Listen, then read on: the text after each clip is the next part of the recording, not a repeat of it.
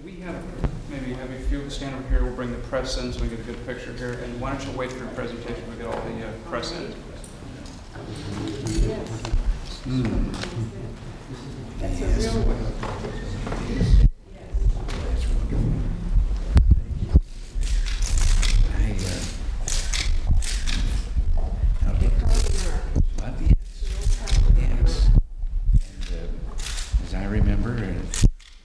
Football games I broadcast, they were changing fast then. This came out in the, I think, like 1929. Mm-hmm.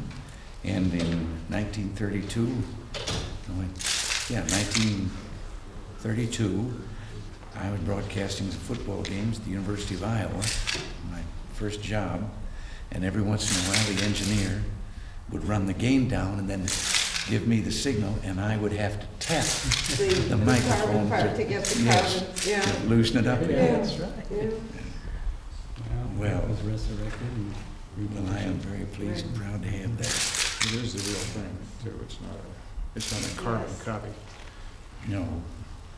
Well, thank you very much. Well, on behalf, it is being presented to you on behalf of the National Radio Broadcasting Association for your outstanding use of radio in communicating with the American people, and we appreciate it. Well, now thank you very much. I always enjoyed it, and I've always said that I don't know of anything that came on the scene in my lifetime that had quite the glamour, quite the impact that radio did. Television, with all its press size and all that, I guess it didn't have the same thing because it was just kind of another form of like doing movies. But this, when it started, and suddenly you were hearing voices and music and so forth from all over, it was, and I was glad to be in very early in the game, and then used it again, of course, several years after I left the governor's office. 5 days a week, and I'm using it 1 day a week now. And very effectively. Well, now thank you very much. Yes. Unless they throw me off. I will. Yes. Well, I'm very pleased and proud to have that.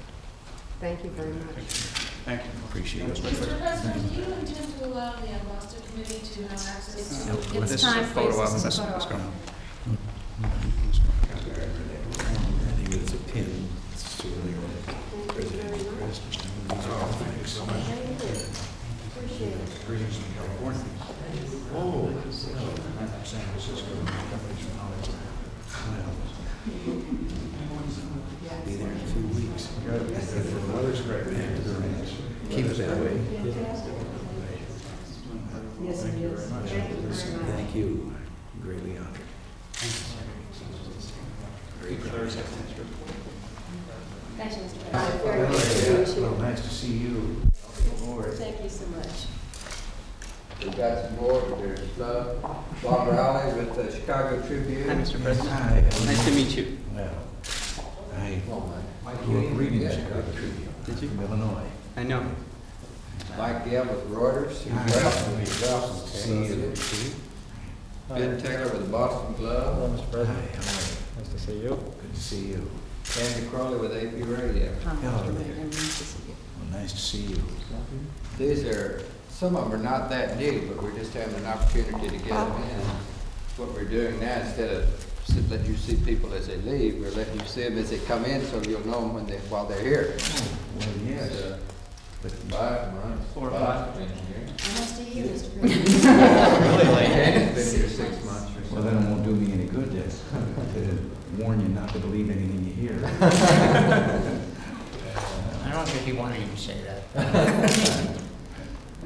We're not as possessed as Larry says we are. This is not a possessed group. I don't think anybody in this group possessed. The rest of them are. Just being insulted. In relative comparison to the Sam Donaldson and Helen Thomases who've been here for centuries. Maybe I'll do it anyway. You can still call him, so. I learned how to tell Ralph for that dimension. So we'll do that. You gonna do another one soon? Yes, I we think it's Friday. But Mid-July, mid-August.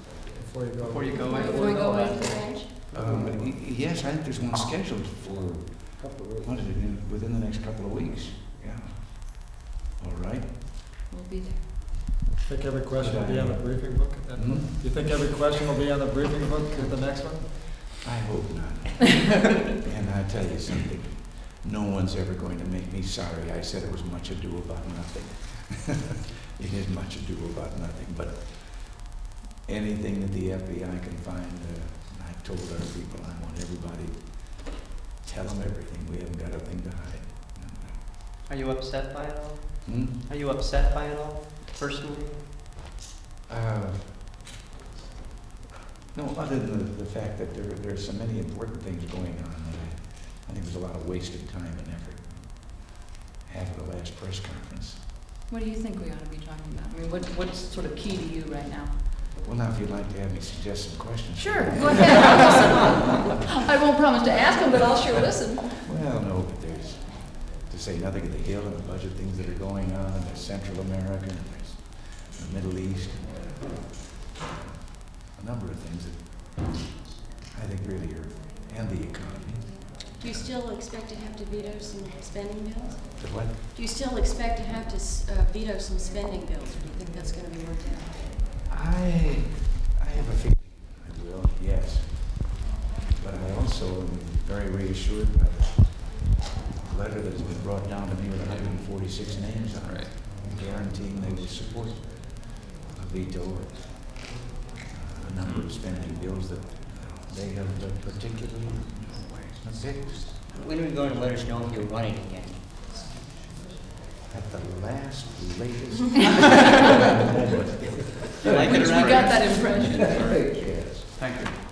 Thank you. Thank you very much. See you in press conference.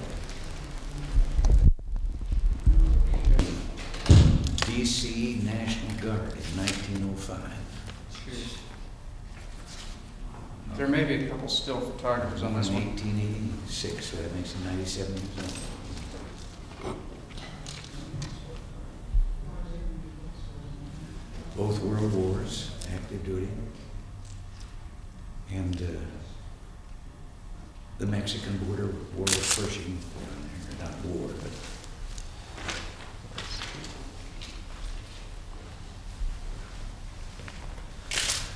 Mr. President, my name is Alan, the old soul. I Finally got know. down here. I sent it to him. Let's walk in a few more feet here for these. Yes. It's John Franklin, Mr. President. Yes. Well, hello there. Jackie. Hi, Wendy Petzinger. Well, I hope they too live Jack to be Morris. more firm. Right, good to see you again. Nice How to you see been? you again. Well, I'm in And Mr. Francis, our civilian aide, he represents the Army in the District of Columbia. And, hi, hello there. President, we have the two to move down And and I- bring up some of the members of the press. I in. am Oh, glad to see those pictures on television. You really got a speak for 'em. Tell me. That's how is it related? just fine, Yes, just fine. the general's 97 years old. I know, yes, I sir. know, indeed.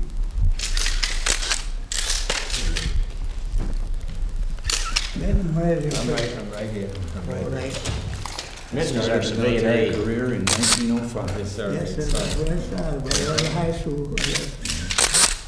DC National. You're Guard. doing a whole lot for this country, my opinion. Thank you. Well, I'll tell you, whatever I do, Well, my old grandfather came up in the Reconstruction days. I can't remember that, but well, we're doing much better. much well, better. listen, I'm gonna have to work awful hard to Yes. match a service, Yes. a record of service to the country to equal yours. 2 world wars, on the border with Pershing, and the Mexican border. I just have a little souvenir of this here. Yeah, thank you. It's a tie bar. Can I keep it? You sure can. And congratulations. Thank you. I wanted to come down the other day. I'm here. Well, my briefing said colonel, but I see the stars on there already. Well, he just Now I promoted got here. something better now. Yeah. John Franklin's doing a great job for us, of course, at the Well, DC here's National my Guard. successor, Well, that's great. Major General. We're just honored to be able to promote the great they're doing. Well, And Minton Francis represents the Department of the Army as a civilian for the District of Columbia, and is our civilian aide. And does a tremendous job. We're great admirers of what you're doing, Mr. President. And hope by this and other things to build up the image. Well, thank you very much. Thank you, and thank you for coming in. Thank you, sir. Thank you, sir. What shall we do? Right up. See you Sunday. Good to see you. Repeat that. Yeah. I will. You're looking good. You go too. President, thank you very much, sir, for honoring us. Great pleasure. Good to see you, Mr. President. Good to be here. Thank you, Mr. President. Good seeing you again. Mr. President.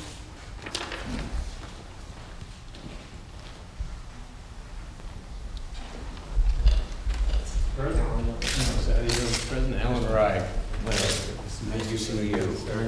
Sure, Mr. President, how are you? Thank you, very good. Thank you. Let me get out of the way. Make a little room. Yeah, let's get her turned around. It's nice to see you. Just want to set us up here, or? This. These are. And this is your poster. Yes. Well, you know that you're an inspiration. You're very brave. You must have met her. She's going to go racing tomorrow in a wheelchair race. Oh, West Virginia. Do you guys need a picture? Just the two of them alone. And with us, Mr. President, is Give us a second. We'll get Vice President of Eastman Kodak. Kodak Corporation has sponsored this initial poster campaign launching the Decade of Disabled Persons in the United States. And Ernestina was the first poster girl. This is the first publicity campaign in any country of the world for the Decade of Disabled Persons, which, as you know, has just been proclaimed by the UN for this 10-year period. And we all are here because Congressman Wynn has introduced a resolution for the Decade of Disabled Persons that will soon be coming to you for a proclamation. But it recognizes that the problems of disability worldwide are long-term in nature, they're serious, they need to be addressed. And frankly, what the National Organization on Disability and we all are doing is encouraging local voluntary action and private sector initiative. We have programs that were started in the International Year of Disabled Persons in over 1,200 communities throughout the country, led of course by San Francisco. But we believe that we can make a difference over time in the lives of 35 million disabled persons and create great leadership in the world that will benefit 500 million disabled persons. And I don't want to take Ernestina's time, Mr. President, but I know that she has important words to say to you. We need to get a picture of the two of you together. Oh,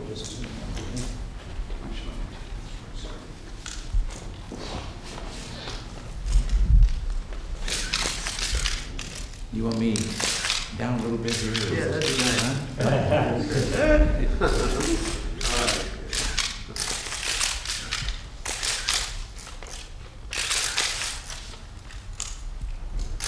Thank you. Thank you very much.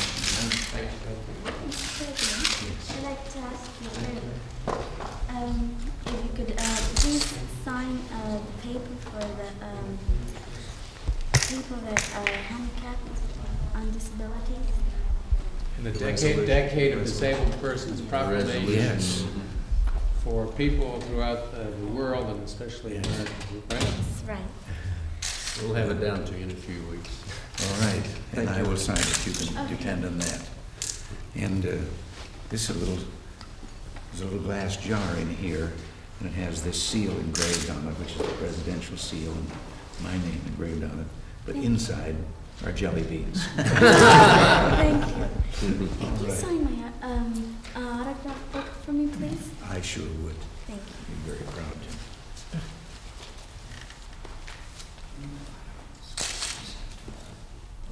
Pretty fancy one.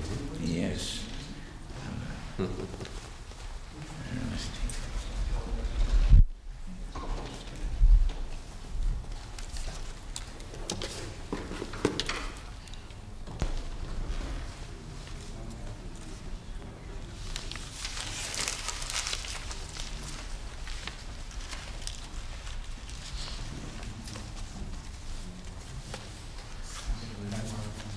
giving you more than his autograph.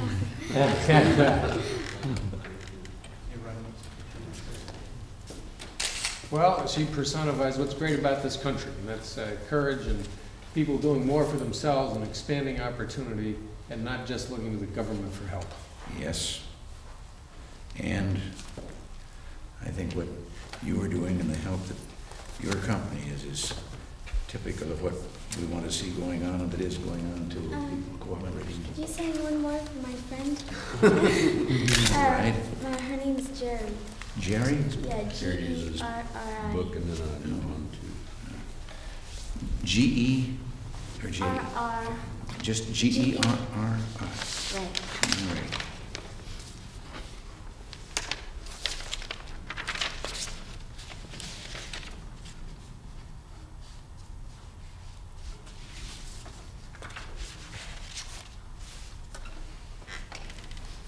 All right. Thank you, Mr. President. Thank you. Your name. Could I take a picture? Just your name. And see, we're gonna have a bunch of, I take we'll these be- fellows are going to take a lot of pictures and they'll send them to you. Well, give this to President. Well, Did you have a nice visit with Jeffrey Howe? Thank you very much, Mr. just want you to have that. oh, thank you. Thank you. Yes, yes. Interesting man. Ernestine, thank you for coming in here. It's been a great pleasure to see you. Okay. All right. Bye. How you doing? Hi. Hi. I'm a college student at the American University in Washington, and I'm sure you always hear the media reports that students are discontent with your administration. And I went around campus doing like an impromptu interview, and I found out that a lot of students feel you're doing a very good job. And I just wanted to be the representative to come and tell you that we're very proud to have you as president. Well, thank you very much. And I'm sure you don't hear that very often, but I wanted to make sure that you heard it firsthand. I'm very pleased to hear it. Thank you. And on behalf of the many students at the American University, I'd like to present you with a sweatshirt. Hey. And Thank you. hi. Thank you very much, and please thank the others that.